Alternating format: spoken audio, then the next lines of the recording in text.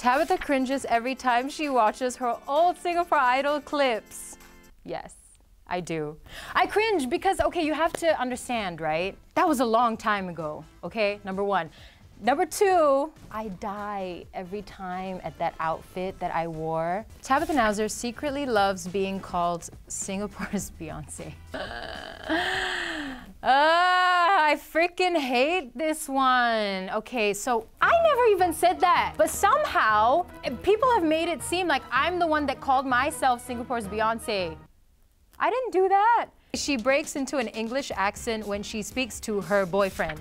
So Louis hates it when I try to put on an English accent because apparently I'm really shit at it. But I don't think so. I think my English accent is pretty spot on.